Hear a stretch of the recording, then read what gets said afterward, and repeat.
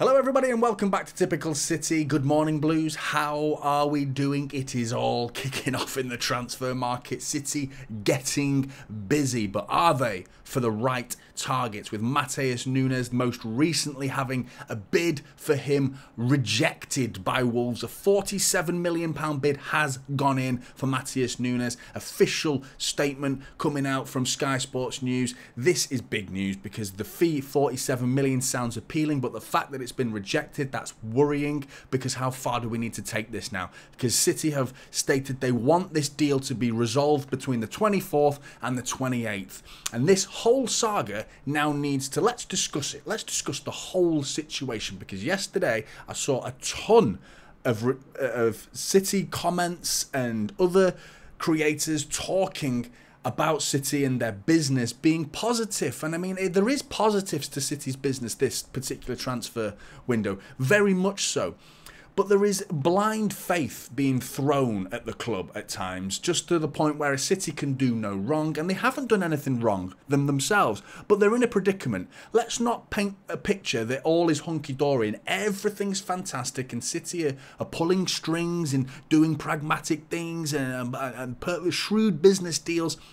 This is getting bordering on panic buys right now, because let's have at it. Let's be realistic, because I want to sprinkle a bit of realism in there. This isn't all doom and gloom, because I'm going to talk about Nunes and Eze, two brilliant players. Echo that again for you. Two brilliant players. But are they the standard of treble-winning Manchester City Football Club? I think Nunes, let's cut to the chase and give you my answer straight away. Nunes more so than Eze. I am more happy with Nunes than I am with Eze, namely because of the price. So first of all, another thing I heard yesterday, it's not my money. It's not my money. Who cares? Give Pep what he wants. It's like, not our money. What are you talking about? Honestly, Blues, we're better than that. That's the laziest approach. I daren't even call it journalism, because it isn't. And this is from respectable positions these statements are being made. It's not my money. Come on, guys. We're better than that. So what do you mean it's not my... What? Financial fair play come knocking. It's not my money. I don't care. Who cares what we spend? Who cares? Who gives a shit what we spend? Well, the whole package matters. It has to matter. That's why we're facing 115 bloody charges, because of financial fair play. The image of Manchester City and what they spend matters. I don't care what other people are doing, what other clubs are doing, and what they're spending. Let them eat each other. Let them make fools of themselves. Just because they're doing it, we don't need to do it.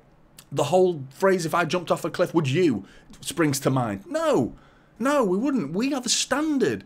We are a lone wolf when it comes to image and how a football club is run. I think we're very closely followed by Brighton, but we have to hold our hands up and go, we are in a predicament right now that is out of Manchester City's Football Club's control, because we have lost Kevin De Bruyne. You can't do anything about that. That's just unforeseen, unfortunate circumstances. Paquetá's deal falling through due to betting scandals. How can we plan for that? We can't plan for that. There's nothing that can be done about that. But don't pretend it's okay. Let's not ignore it. It's a problem. And now you go to Dani Olmo. The deal's too expensive. The player said he wants to stay at RB Leipzig.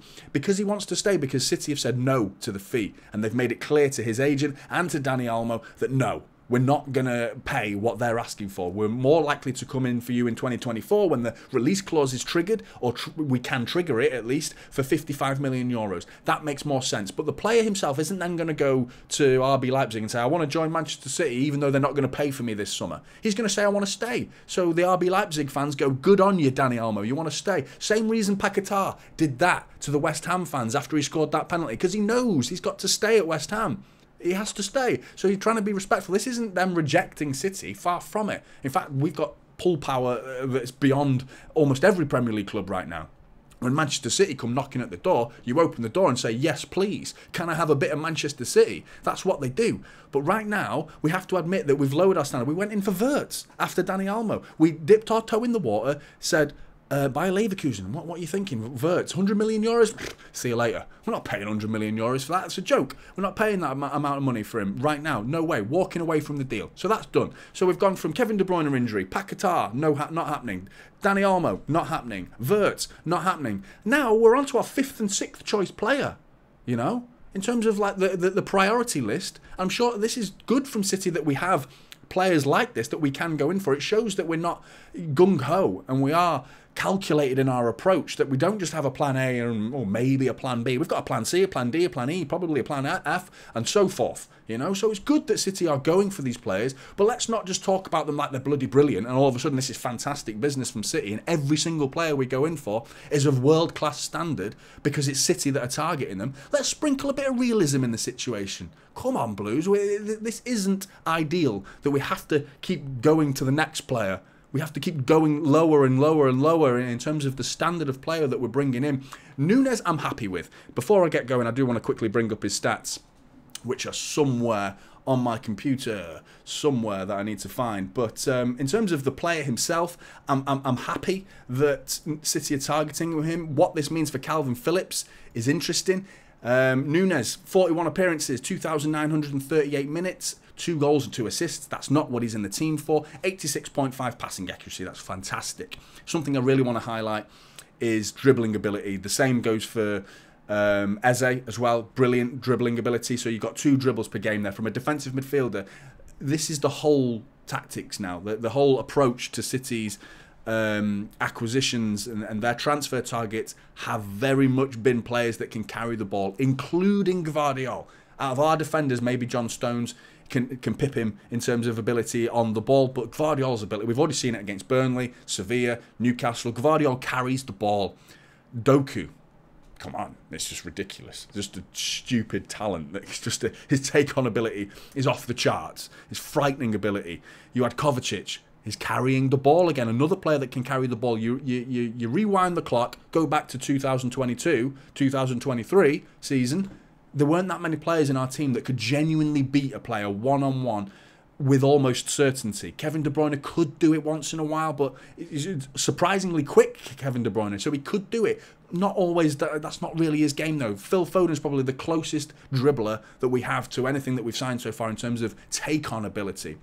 And then you start asking Bernardo Silva, once he beats them, he sometimes has to cut back because of his speed. So we didn't really have this ability to beat a player. And that's not always going to be the way we play. If anything, it could be a last resort. But having this option is fantastic to beat players with speed. That's what we've not really got much of at the minute, and we're slowly adding more of that. The ball moves quicker than people do. There's no two ways about it. It always moves quicker, and I will always suggest that passing the ball is a more productive way of scoring goals than it is just simply sprinting towards the goal with the ball at your feet. That's very basic, simple.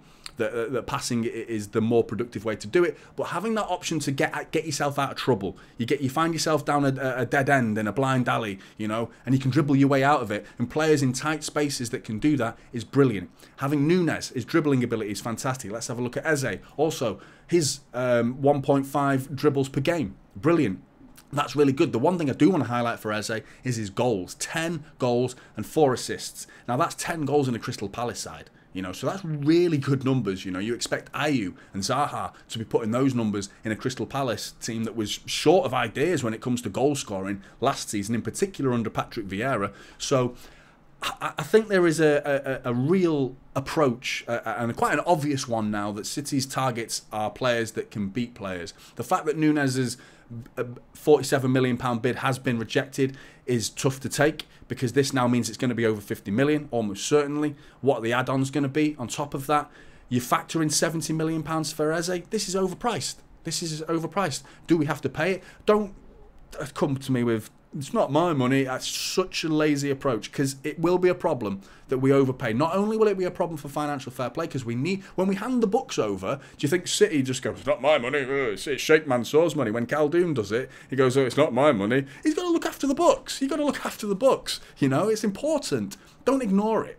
£70 million for Eze is overpriced. There's no denying that. That's stupid money for that player. He's more in the 50 million, 60 million pound mark, and I'm happier. But if we could get these two for 100 million, maximum of 110, I think that makes sense. Okay, you start getting into 120, 130 million for these two players combined, it's too much. It's too much. But just let me echo the fact that these are not bad players. They are not. They are good players, and football's a fickle game. In 2-3 weeks, we could see them both in Manchester City shirts, having fantastic games. Eze scoring goals, Matheus Nunes pulling strings in the midfield, dictating the play. Who needs Kevin De Bruyne? It could be talking about things like that. That's very realistic. But we paint pictures as City fans sometimes that are totally unrealistic, without any sense of realism. Everything's either a glass half full or the glass has been smashed. Do you know what I mean? It's not all doom and gloom, and it's not the end of the world going in for players like this.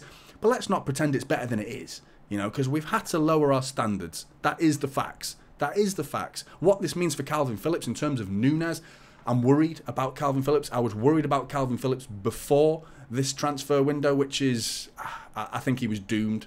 The second we went in for Nunes, it's like, yeah, he's finished. And I mean, Nunes predominantly playing down the spine of the team. Eze is going to play in a more advanced role if we were to sign these two players.